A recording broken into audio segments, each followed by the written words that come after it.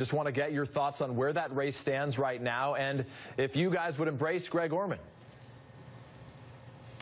Well, we're here to help Pat Roberts, and we just sent in a rather sizable chunk of money down to Kansas to be of help, and we're doing everything we can to make sure that Pat Roberts wins. Certainly it is a challenge, but if you look at the polling, the gap seems to be closing. I don't think it's going to be anything but a nail-biter. But I still think, you know, we're going to net 6 when it's all said and done, or more.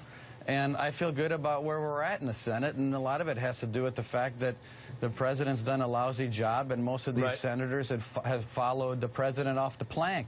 And so if